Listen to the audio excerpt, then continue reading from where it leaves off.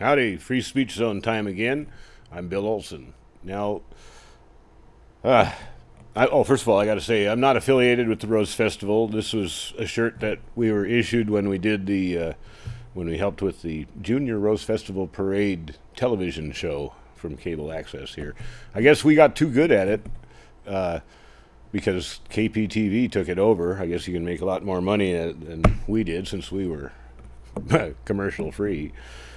But anyway, onward and upward. We're going to start out today's show with the Jesse Ventura clip talking about Chelsea Manning. You know, Chelsea Manning's in jail with a sentence of 35 years. And the people who did the torture that he revealed are out free and getting promoted. Going to have a real nice retirement with more money than you and I ever made in our lifetimes as their ordinary retirement. Well, anyway, let's play that clip and I'll be back. Time for another segment of What Would Jesse Ventura Do? Brigida, take it away. You're going to tell me what I'd do? Former U.S. Army intelligence specialist Private Chelsea Manning is asking for help to raise legal funds to appeal the harsh 35-year prison sentence she received in 2013 for blowing the whistle on the American government. Private Manning, a transgender woman formerly in the Army as Bradley Manning, released hundreds of thousands of classified military documents to WikiLeaks in 2010 that revealed the human cost of war. From chelseamanning.org, here are 3 of the most important facts she revealed to the public. Private Manning released to WikiLeaks the Iraq and Afghanistan war logs, which showed the official tally of civilian deaths in Iraq and Afghanistan. The Bush and Obama administrations had previously claimed this type of information never existed.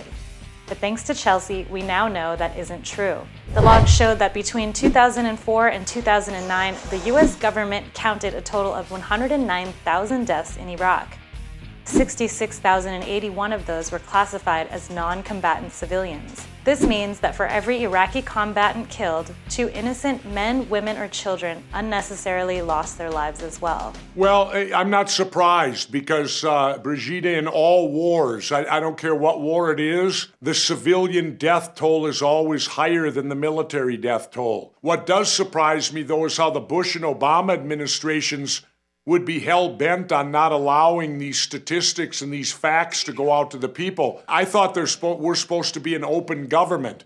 I thought we should be allowed to know what the cost of war is, not be subjected to this type of cover-up. You know, war is man at its lowest degree and lowest level. Nothing good comes out of it, only death and destruction.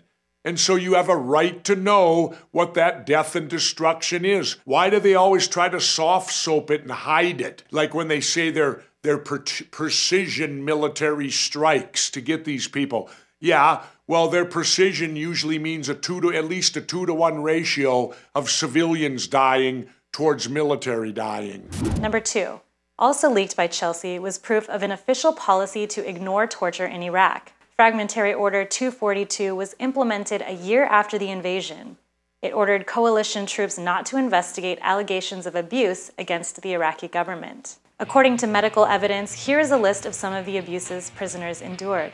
Whipping across the feet with heavy cables, being hung from the ceiling with hooks, having holes bored into their legs with electric drills, being urinated upon, and sexual assault. Because of the order, which was a direct violation of the UN Convention Against Torture, no investigations were to take place regarding thousands of reports filed against the Iraqi security forces. Why aren't we allowed to know the truth when war crimes are committed? Torture is a war crime, and the people that advocate it and the people that carry it out are war criminals. And it goes to the highest echelons, because if you okay it, that makes you a war criminal.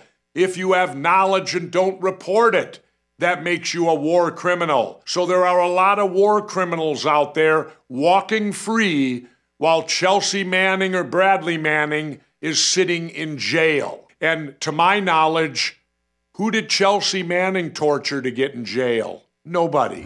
And finally, since December of 2009, President Obama has authorized a secret drone bombing campaign in Yemen. In 2010, WikiLeaks revealed that the president of Yemen said his regime would, quote, continue saying the bombs are ours, not yours, meaning he would say the bombs were Yemen's, not America's. According to reports, many civilians lost their lives in these drone strikes. One strike alone killed 55 people, 41 of whom were classified as civilians. 21 of those civilians were children. The U.S. military operation in Yemen, which still persists to this day, still hasn't been officially acknowledged by our government. Yeah, there you go. They don't want to make it look like we ever kill a civilian. We only kill the bad guys. Unfortunately, it don't work that way. Why don't we own up to it? It's part of war. It's part of the travesty of war. It's part of the hell of war. And to gloss it over means you're the biggest hypocrite going. And if you don't want to know the truth, then you're not a vigilant citizen, because you need to know the truth.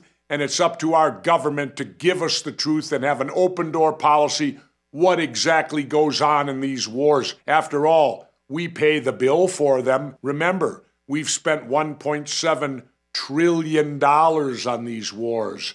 I think we have a right to know what goes on in them. Governor, was the information leaked by Private Manning classified for our protection and national security, as government officials say, or do the leaks provide American citizens with information we should have had access to in the first place? I think it provides us with information we should have access to in the first place. The government uses this national security bullshit to cover up all their wrongdoing. It's time we wake up to the fact, people, and believe me, this hurts to say it, but our government isn't the nice guys you think it is when it comes to foreign policy. We do a lot of bad shit in the world, and yet we're never accountable for everything we do out there. And I can say this because you need to live outside the United States in which to see the United States from a different angle than those of you inside looking out.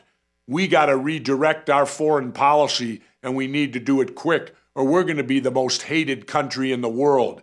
And I don't like that at all. Chelsea Manning is currently in the process of appealing her conviction, but her legal team is deeply in debt. So she's asking supporters for donations to help her fight for justice. First Look Media's Glenn Greenwald, one of the journalists responsible for exposing the Edward Snowden story, has pledged to double all donations up to $60,000. Jesse, what do you think? Is it time to release Private Chelsea Manning? Yes, I think it is. Absolutely, it is time. Chelsea Manning didn't do anything but show the truth and shine the light on it and be a whistleblower. But in our morally corrupted, upside-down United States of America today, truth tellers go to jail, liars are made into heroes. How many more times can I say that? And what would you expect? The whole Iraq war was based on what? Lies. And we accepted them. Let's turn to our vigilant viewers to see whether they think it's time to release Chelsea. Our Facebook friend Thomas Perry says there's a difference between a corporate whistleblower and someone who blows the whistle while they're in the military. Not saying they should blindly follow orders, but did she try and let proper authorities know about what was going on before she revealed everything? Good luck on trying to let proper authorities know. Yeah, you can try that, but here's my answer to the military is this. Everyone in the military and everyone who has ever been in the military, we all hold our hand up and we all take an oath.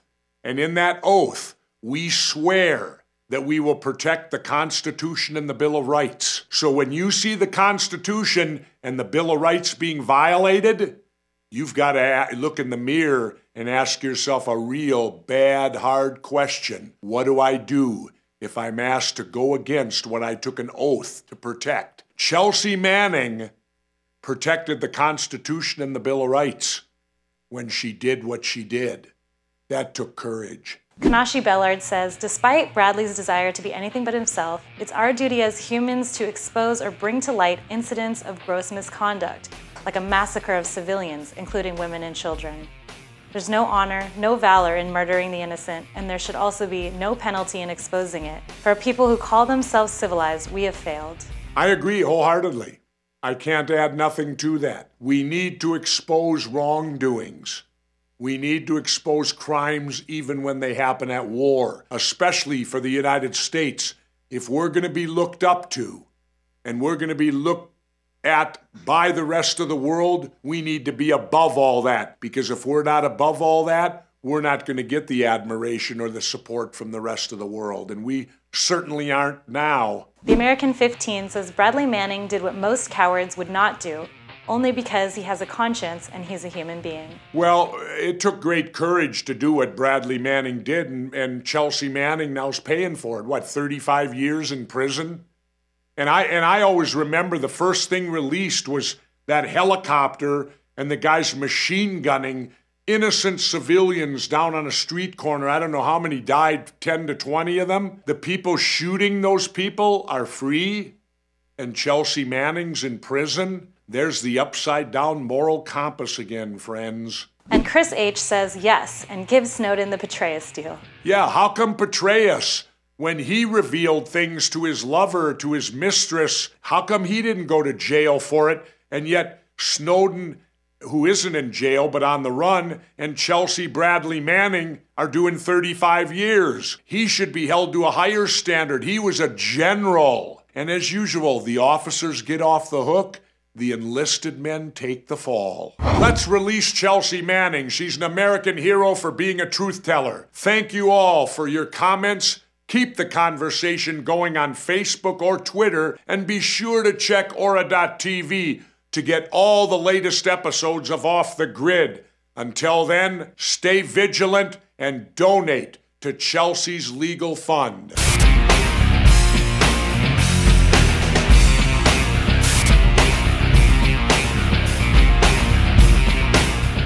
Okay, Chelsea Manning told about stuff that we're doing all over the world, but there's a real danger right here in our country. Now, remember a while back I played the famous speech, now it's famous, by Wesley Clark, who warned us that there were 7 countries on the list. This is right after we attacked Iraq. And he listed the 7 countries. Well, isn't it strange how one by one we attacked these countries that he named off? And each one was completely coincidental, right? Well, anyway, now Wesley Clark is warning us about American concentration camps. In fact, he's recommending that people like me, dissidents, who might be radicalized, get sent to it. So here, let's watch this.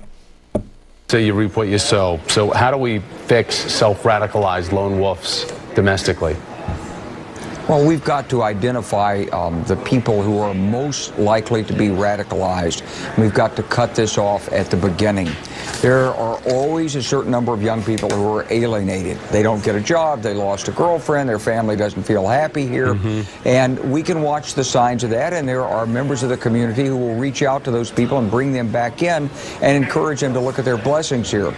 But I do think on a national policy level, we need to look at what self-radicalization means, because we are at war with this group of terrorists. They do have an ideology. In World War II, if someone supported Nazi Germany at the expense of the United States, we didn't say that was freedom of speech. We put him in a camp. They were prisoners of war. So if these people are radicalized and they don't support the United States and they're disloyal to the United States as a matter of principle, fine, that's their right. It's our right and our obligation to segregate them from the normal community for the duration of the conflict. And I think we're going to have to increasingly get tough on this, not only in the United States, but our allied nations like Britain and Germany and France are going to have to look at their domestic law procedures. General Wesley Clark, as always, great to see you, sir. Thanks for your time, and I want to pass along to our viewers.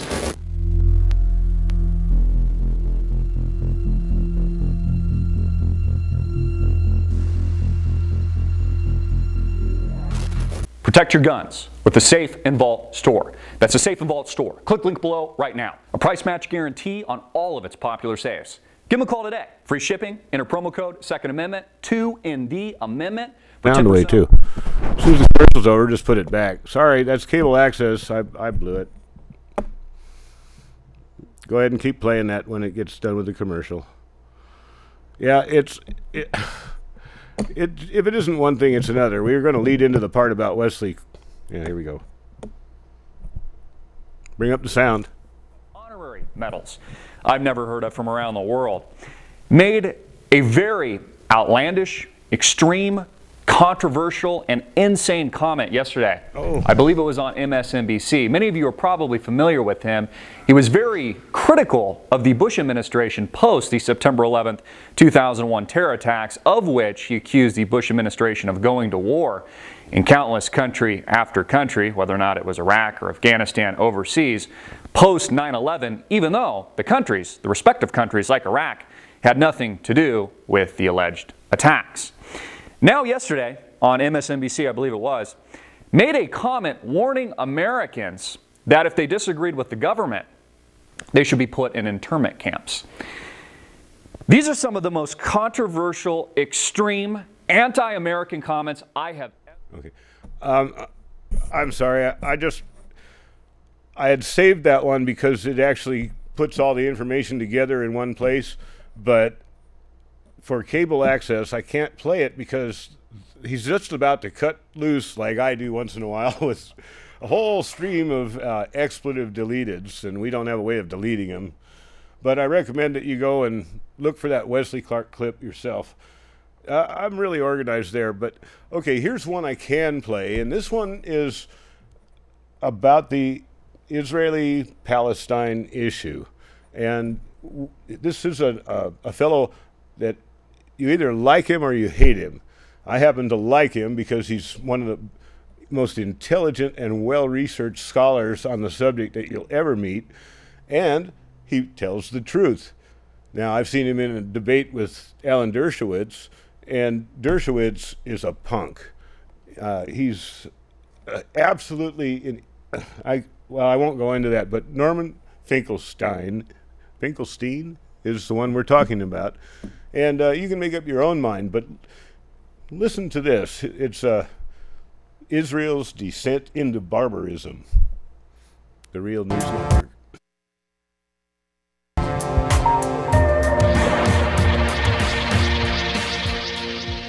Welcome to Reality Asserts Itself on the Real News Network. I'm Paul Jay. In his book, Method and Madness, Norman Finkelstein wrote, Israel's evolving modus operandi for restoring its deterrence capacity describes a curve steadily regressing into barbarism.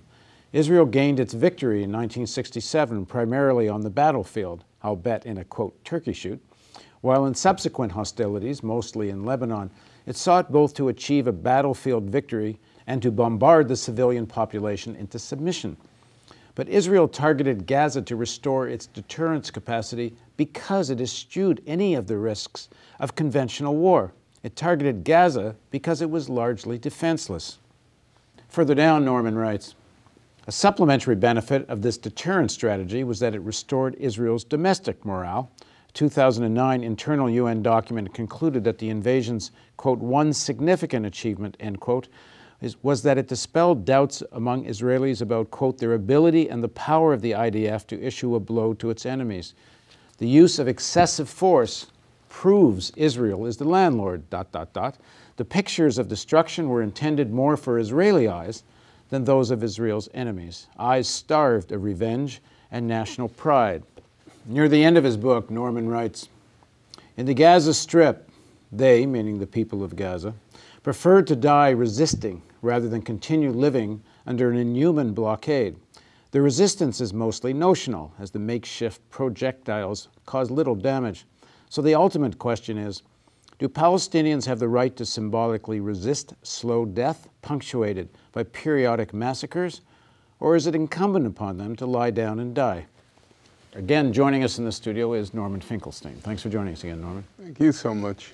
So just quickly, again, Norman is one of the foremost scholars of the Israeli-Palestinian conflict, and as I mentioned, his latest book, Method and Madness, The Hidden Story of Israel's Assaults on Gaza.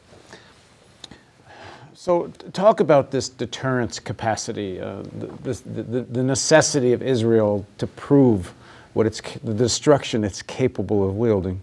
All right, well, Israel, it's a long-standing feature of their security policy. Basically to remind the neighboring Arab states, Palestinians included, but neighboring Arab states as well, about who's in charge and what are the consequences of challenging Israel. You saw that, for example, in the 1960s. It goes back quite a ways, but I'll fast forward to the 1967 war. It was quite clear, and Israel knew it. We know for sure Israel knew it. We knew two things. Number one, that Nasser did not intend to attack on the eve of the Israeli first strike. And number two, even if he did attack, and even if he did it in concert with neighboring Arab states, Jordan and Syria, that the war would be over very quickly. Famously, Secretary of Defense Robert McNamara, he predicted that the war would last 7 to 10 days, and he was always proud of that prediction. In fact, the war was over in the first day because Israel, in its first strike, demolished all of Egyptian planes on the ground, so the war was over. The only reason it lasted 7 days is because Israel then proceeded to take land in the Jordan, take land in the Golan Heights. It wasn't even 7 days, it was really 1 day, and the whole thing was over. What's the evidence? What is the evidence, so people that haven't followed the story, that Israel knew that Egypt wasn't going to attack? That's a good question. The evidence is as follows. The evidence I prefer to lean on, there's all sorts of evidence, but I'll use the evidence I prefer to lean on.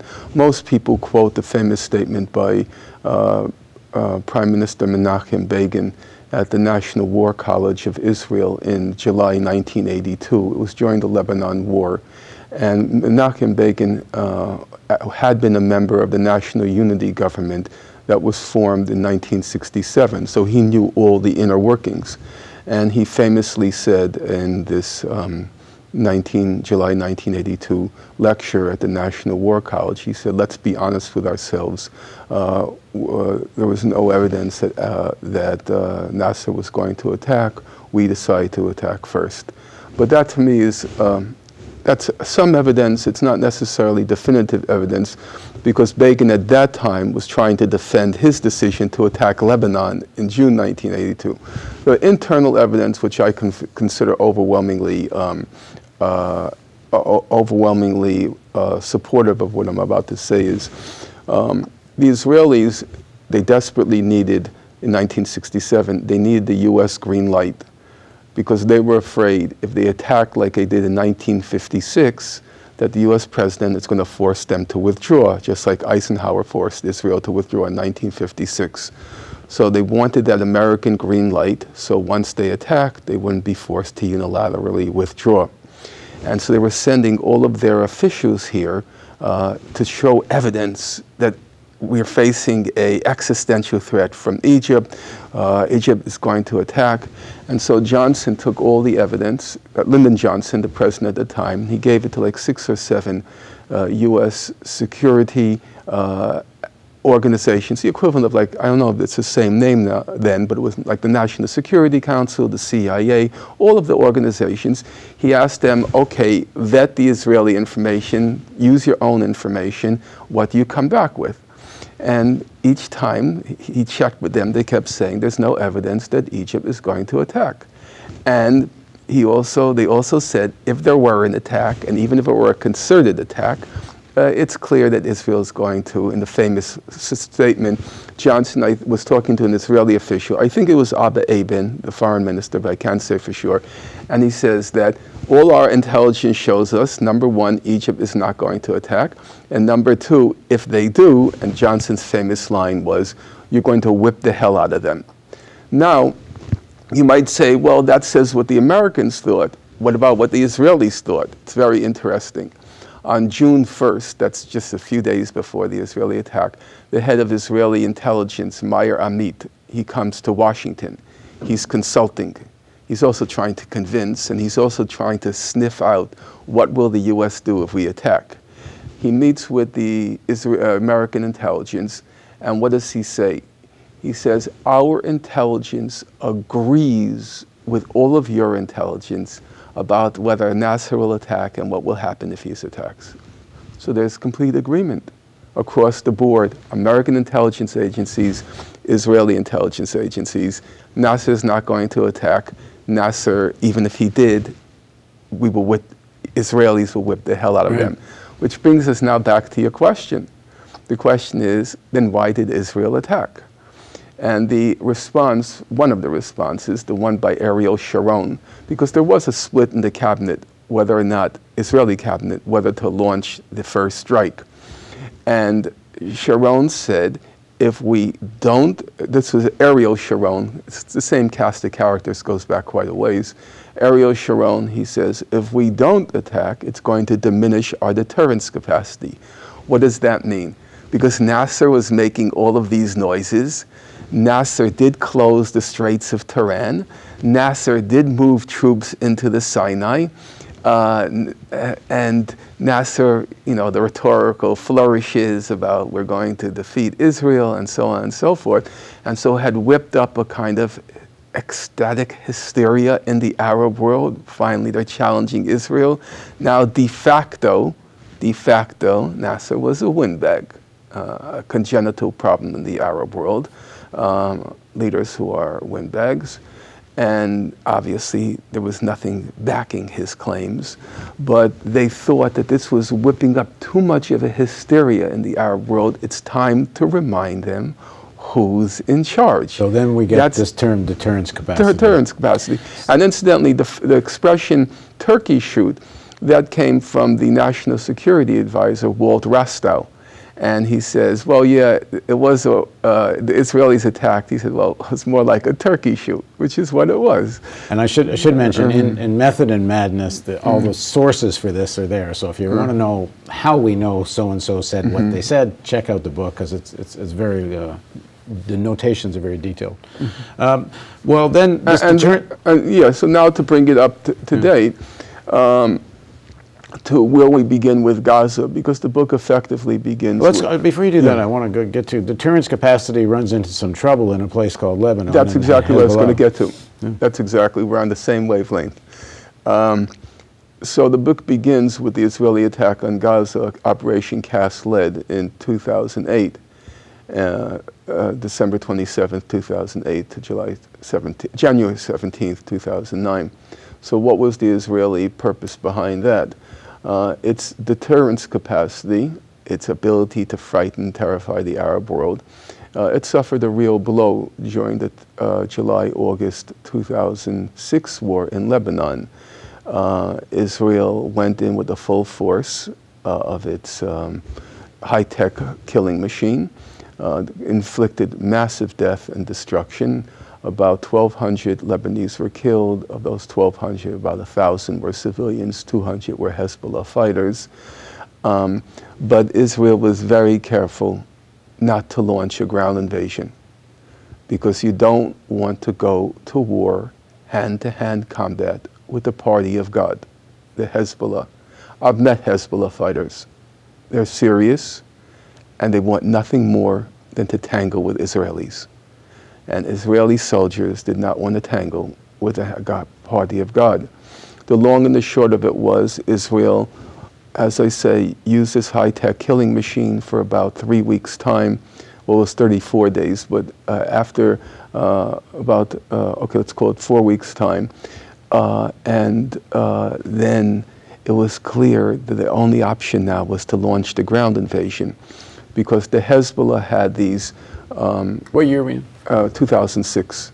Hezbollah, Israel claims it knocked out the medium and long-term missiles. I don't know if that's necessarily true, but let's, for argument's sake, accept it.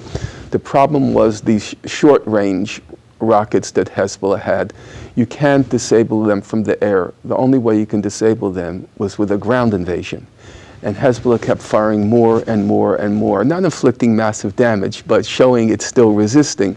The only way to get rid of them is, as I said, through a ground invasion. Israel did not want a ground invasion because it knew it would suffer significant combatant casualties. And so Condoleezza Rice in the UN was blocking any resolution ending the conflict. But then it was clear, we better end this now because we're in a mess. And so Condoleezza Rice finally allowed the resolution to pass in the Security Council, and the Lebanon so-called, well, it was a war in some ways, was over. It was horrible what the Israelis did at the end. It's all completely forgotten. The resolution was passed. The war was over. All that was waiting was now implementation on the ground. Everybody agreed, war is over. What did Israel do in the last 72 hours? It's all completely eliminated from the historical record. It dropped 4 million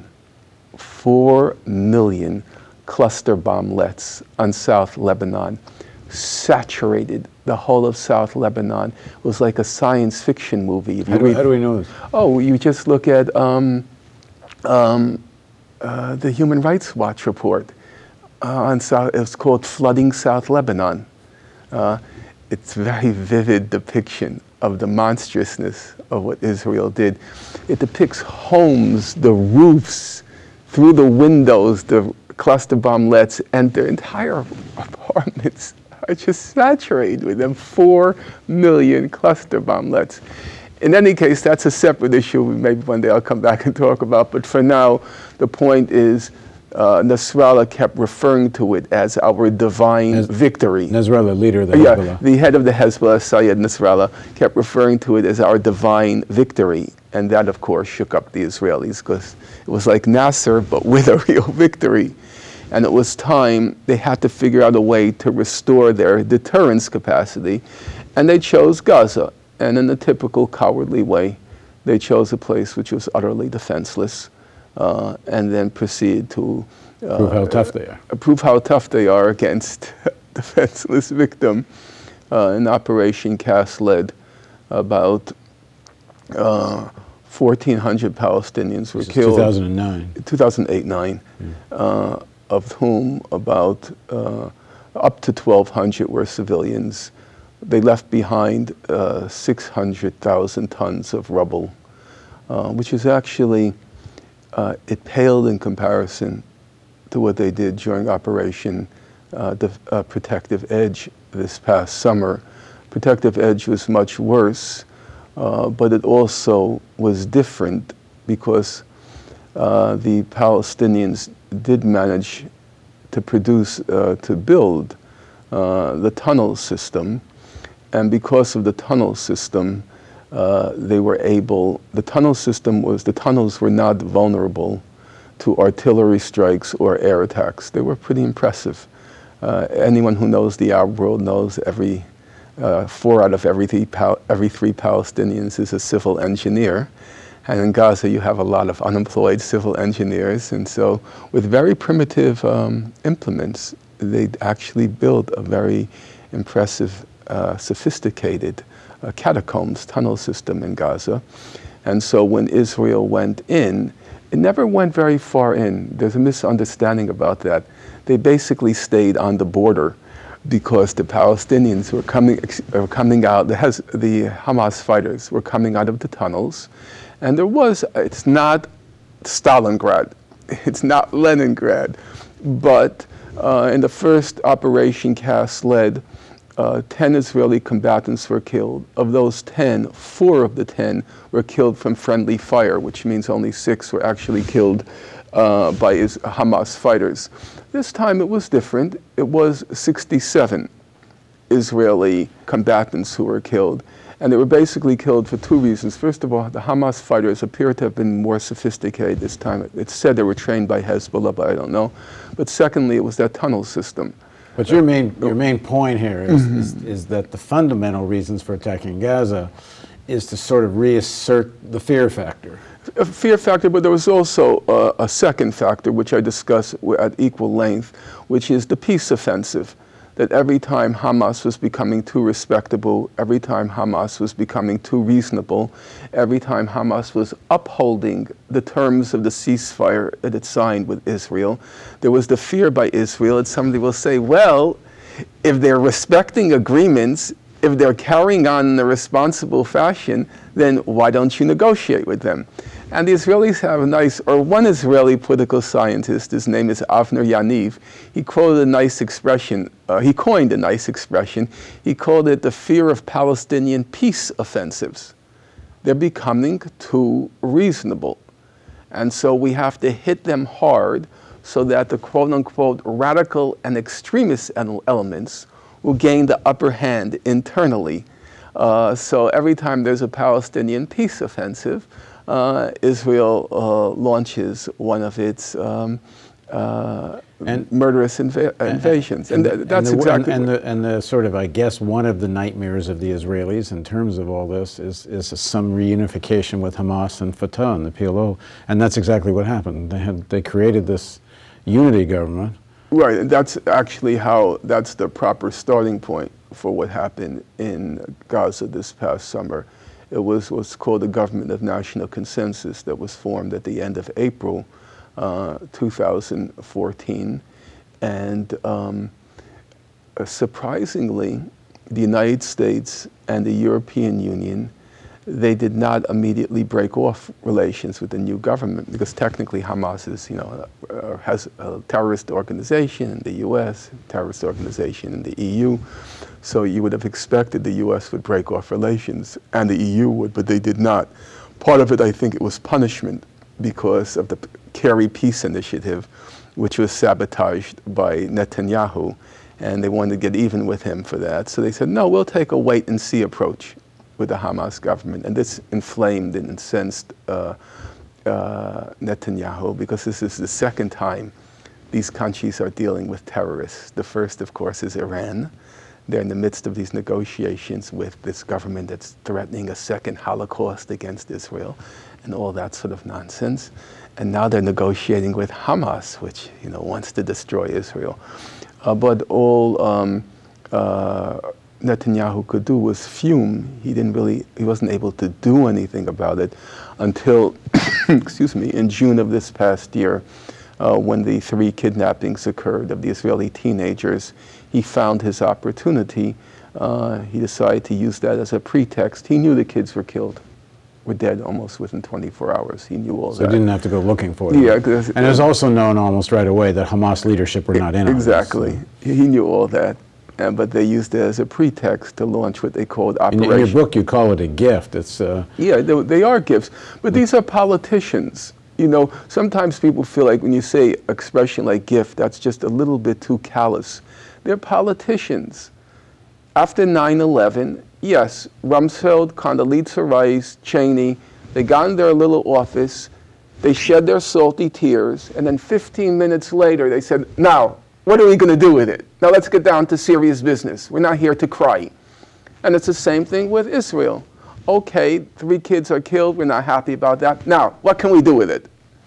And so he launches Operation Brother's Keeper, goes on the Israeli troops go on the rampage in the West Bank, kill Palestinians, demolish Palestinian homes, arrest 500 militants from Hamas, knowing full well that this is going to evoke a violent reaction from Hamas. And then when they get that violent reaction, they can say exactly... Violent reaction meaning some rockets that basically don't hit very much. Right, or some crazy thing, whatever is going to happen. And then Netanyahu can say, as he did say a few weeks later, he said, quote, never second guess me again on Hamas. When I say they're a terrorist organization, they're a terrorist organization. And now he had his proof. And so he exploited the opportunity. Because as long as he can keep Hamas as a terrorist organization out of the talks, any possibility of any reconciliation or deal is off the table. Right, because he then says the Palestinian Authority doesn't represent all Palestinians. So how can we negotiate a deal with them? The whole purpose is... And he comes to Congress and they stand up 27 times or whatever the crazy number of standing ovations was. Mm-hmm. But now I think he went a little too far with the last visit to Congress. Okay, we're going to talk about that and where we're at in the next segment. Please join us for a continuation of our discussion with Norman Finkelstein on Reality Asserts Itself on the Real News Network. Okay, that's a good one. Actually, there's 2 more parts. Anyway, back to the United States, we have a problem virtually everywhere, and I can kind of give you an example of what I'm talking about using the Portland metropolitan area as a kind of a guideline. Think about the police when they go to Beaverton or Gresham.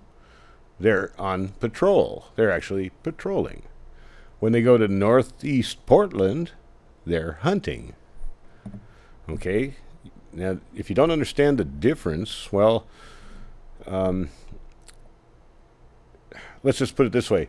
You take that attitude and compound it with the thin blue line that, you know, keeps the cops silent when they see other cops doing wrongdoing, and then compound that with a culture of lying. Well, sometimes you get caught, though. Here we have a great story. Well, it's not that great, but I mean, it started out bad, but the cop got exposed. So let's watch this. This is a good one.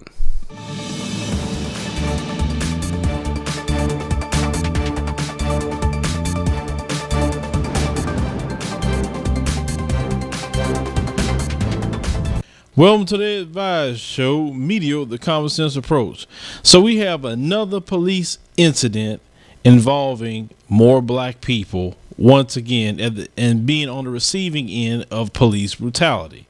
But we're going to look at what the Denton Police Department put out for the public, and then we're going to look at to see if that match the video that we're going to look at. But let's look at the report that they put out.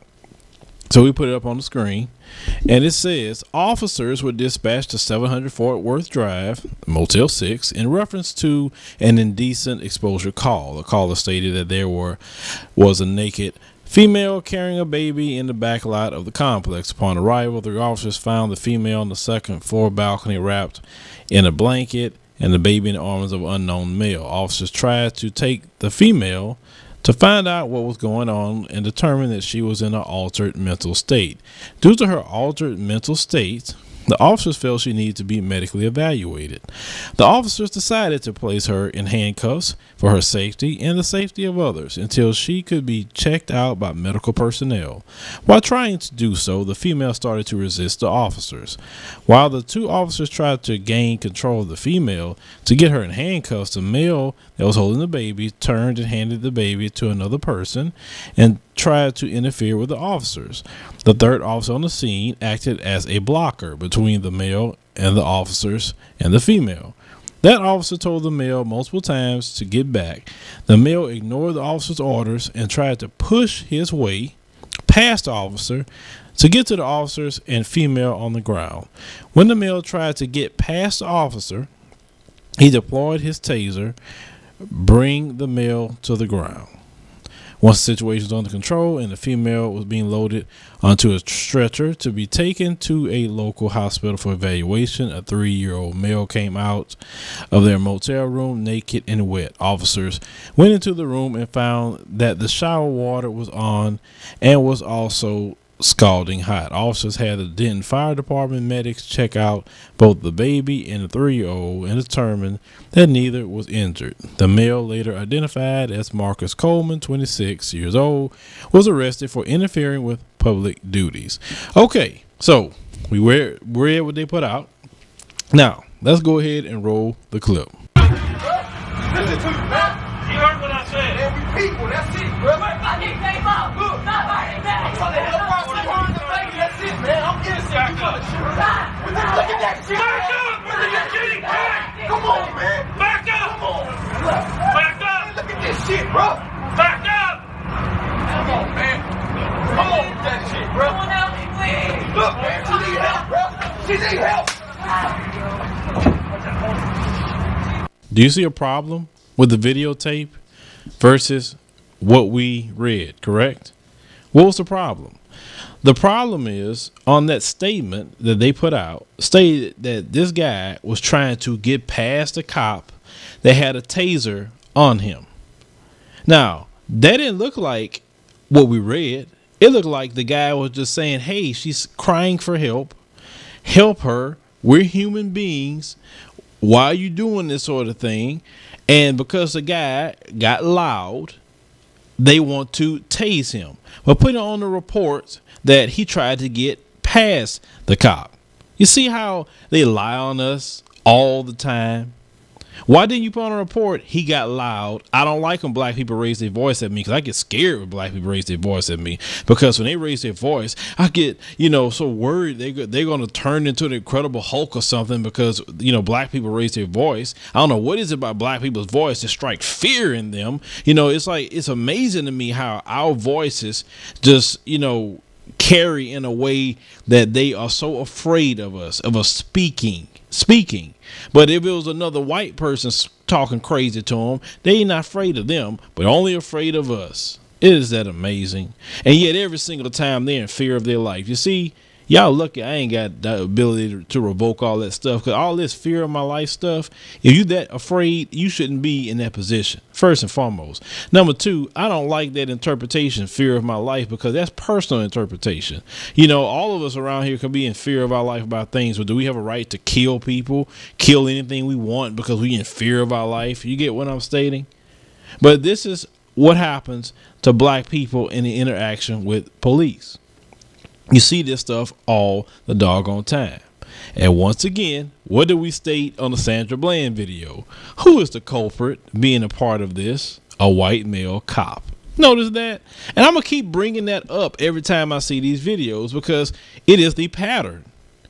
It's not the norm. You don't see, I promise you, if it was a bunch of black male police officers doing the exact same thing to white females and white males, they'll bring it up all over the news. It'll be everything. What's the epidemic with black cops always terrorizing white people? You know they would bring that junk up. So don't come to me telling me nothing about, dude, that's racist to bring that. How is racist? It's just a fact. And like I told y'all, don't even bring that term of racist to me. You don't know what the hell you talking about when you use the word racist. Now, this video is just sickening, and this video has been shared a lot all over Twitter, and it's spreading around on Facebook. But it's just how we are treated as black people. We can't tell you that, listen, this woman need help. A black man trying to defend a black woman, and you get tased for it because we just acting aggressive. And then you put on a report that we are trying to get past you. You know, Sandra Bland, she did all this stuff to me, but yet we seen the tape. And that woman didn't do anything to you. You know, a lot of people was talking about, you know, today that, you know, Dylan Roof killed 9 people. And look how he's treated. But you see how black people are treated when they don't kill nobody. He's just voicing your opinion. See, when I'm putting out these stories and I'm talking about this stuff, these are the experiences of black people in America. And we're going to keep talking about our experiences and keep putting it out there on the forefront because we have to. We can't allow this stuff to get swept underneath the rug. And we can't allow these people to try to tell us that we shouldn't talk about this and we shouldn't mention this and let it go away and all this other stuff that these people like to tell us. We have a right to put our stories out and say how we feel about being treated this way based upon stereotypes, based upon someone who got a power trip. And we all know that the Ku Klux Klan has infiltrated police departments. We know this sort of thing.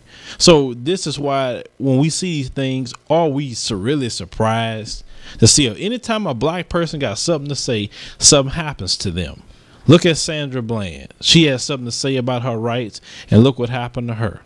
So they treat us like we still on the plantation field. You don't speak up that way against a master, the overseer, the officer. Oh, you see how that word blends together? This is how we are treated. I tell people all the time, you better understand there's a different America for black people. You know, when they wrote those laws and everything, they ain't write it for you and me. That's why they don't treat us equal to them when we do certain things. And we got to call this stuff out and keep putting it in their faces and say, listen, this is the way you treat us. You don't treat us the same. You treat a dog better than you treat us. A dog got more rights in America. Shoot, people will cry over a dog getting killed versus a black person getting killed. They'll justify it. They'll justify this video. You know, it's always something they doing right. I never hear say, you know what, they're wrong and they should be dealt with. But we're going to keep putting out these stories as we get them, because this video is not right. Just because he's saying, listen to the way this woman is screaming, I just, you know, help her. And yes, you hear somebody screaming like that, you're going to raise your voice. But once again, as a black person, unless we're timid and fearful, then we are a threat, and you got to shoot them or tase them. It is the woes of dealing with things in this country as a black person. It just is. And when you are so far removed from it as a black person, think it won't happen to you. You better trust me. It could happen to any one of us at any given time. keep your eyes open. Know it when you deal with these police. You know, you're dealing with someone that could potentially kill you for anything. You know, a mere traffic stop can get a bullet in your head. Hit me up in the comments, future commentaries. Subscribe. Yeah, now don't use the police to resolve your conflicts. They're not mediators. They're not there to help you. They're there to make a bust. And they don't care whether they bust you or the other guy or both of you. And they don't care if they kill you to do it. So you don't call somebody when your neighbor's music is too loud. You don't call the cops. Because you might just be starting a situation that leads to somebody's death. Now, some of you white folks out there say, well, I'm a white guy. Why am I saying this stuff? Well, I started out naive. I'm probably still plenty naive. But I'll give you an example. About 20 years ago, 15 years ago, about maybe, one of my black friends came over to my house, and I had just gotten a brand new radio.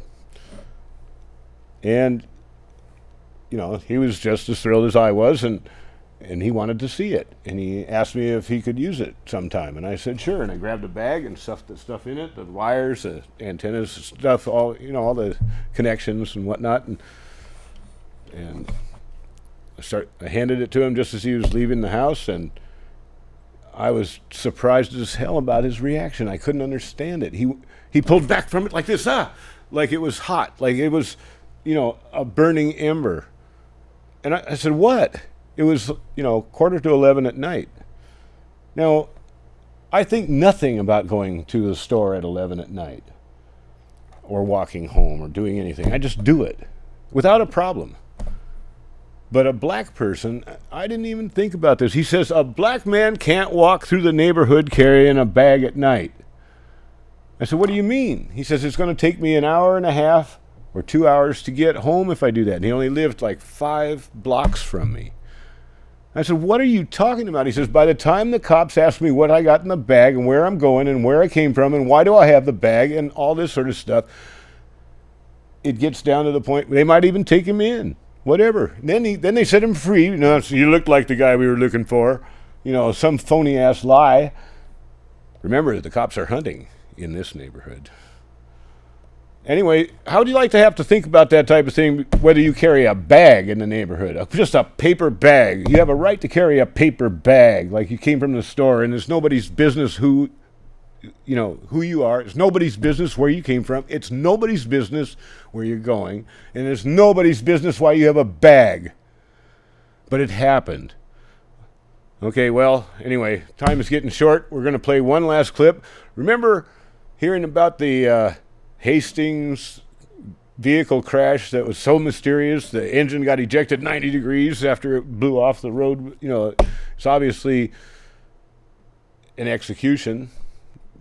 And it was alleged that cars could be hacked remotely. Well, yes, they can, and here's the story about the proof.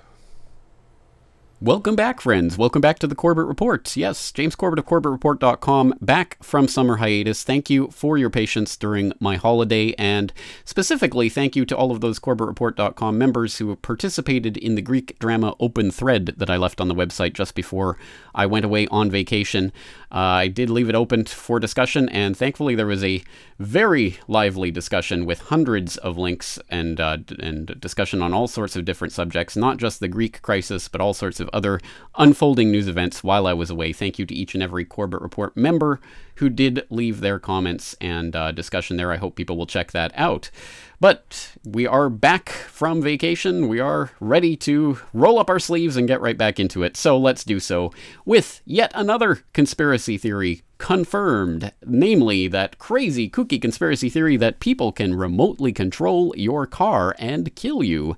Well, there was an experiment of sorts that was recently performed by Wired that proved just that. Hackers remotely kill a Jeep on the highway with me in it. This is a first-person account of just such an event that starts by saying, I was driving 70 miles per hour on the edge of downtown St. Louis when the exploit began to take hold. Though I hadn't touched the dashboard, the vents in the Jeep Cherokee started blasting cold air at the maximum setting, chilling the sweat on my back through the in-seat climate control system. Next, the radio switched to the local hip-hop station and began blasting ski low at full volume. I spun the control knob left and hit the power button to no avail. Then the windshield wipers turned on and wiper fluid blurred the glass. As I tried to cope with all of this, a picture of the two hackers performing these stunts appeared on the car's digital display. Charlie Miller and Chris Valasek wearing their trademark tracksuits. A nice touch, I thought. And this goes on to talk about how everything in this Jeep Cherokee was able to be exploited by these hackers, including its dashboard functions, steering, brakes, and transmission, and how ultimately this person was steered off the highway and into a ditch. So, there you go. Once again, this idea has been around for a few years now and was confirmed by DARPA earlier.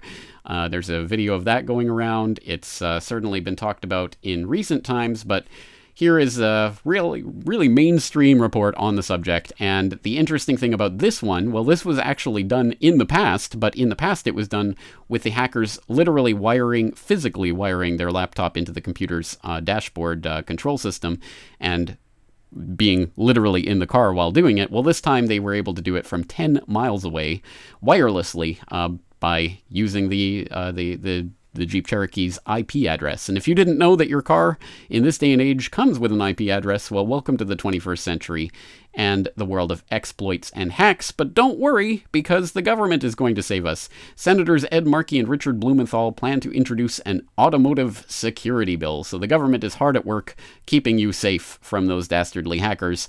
Unless, of course, it's the government that we should be worried about in all of this. But no, the government can't possibly be criminals, can they? Of course they can. And of course this story should bring to mind, to attentive listeners' attention, the crashes of convenience, Michael Hastings. Of course, I did cover this back in episode 274 of the Corbett Report, talking about journalist Michael Hastings and his fiery death in his Mercedes-Benz. And at the time, it was certainly talked about the possibility that this was a hack of sorts that took over control of his car and steered him off the road. I discussed that possibility back in episode 274, but crazy kooky conspiracy theory like that, well, not so crazy or kooky anymore. And well, if we want to get even more grandiose, it's not just cars that are susceptible to this, of course. It's other forms of transportation like airplanes. And so people might want to check out my report, How to Steal an Airplane from 9/11 to MH370, on this very topic if they haven't done so before. But that's an even bigger fish to fry, as it were. All the links to these reports will be in the show notes, so please do check back and check into these ideas if you haven't heard of them before, and the fact that they're becoming mainstream ideas at this moment in time. Very interesting. Once again, James Corbett, CorbettReport.com. I'm back at the wheel, and so please do keep checking CorbettReport.com for regular updates, videos, interviews, articles, podcasts. Okay, now, there's lots of people out there that are having lots of trouble and hurting. I ran into a lady today with 2 small children from Tacoma. She's homeless, and somebody stole her food stamp card. So reach out and help somebody, and I'll see you next week.